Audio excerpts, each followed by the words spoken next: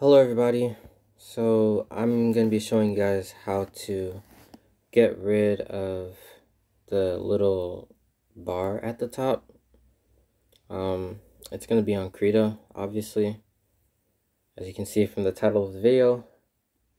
So you're just going to want to open up Krita, create a new file. I'll just make the default one.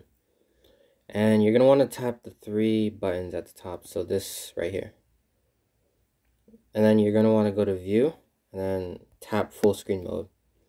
And there you have it. You have full screen access. If you want to get it back, all you have to do is basically press the back button on your phone. For me, it's going to be right here. So I can just swipe up and it's back. And one more thing, if you want to just go into the canvas mode, you can click show canvas only and it'll give you just the canvas. And then obviously from here you can basically do whatever drawing you want. And then if you want to go back, view canvas mode, and yeah.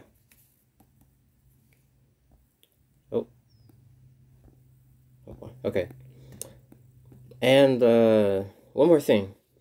So this is just a little tip that helps the app run a bit smoother. So you're gonna want to again click the icon at the top. You're gonna want to go to settings, configure Krita, and then you're gonna want to go to your performance settings. And when you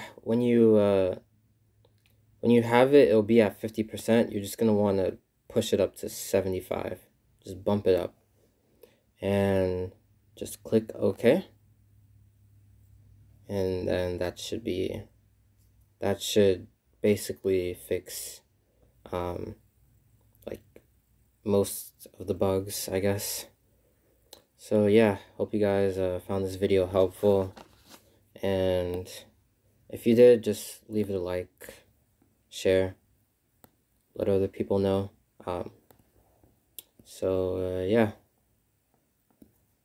I'll catch you guys next time.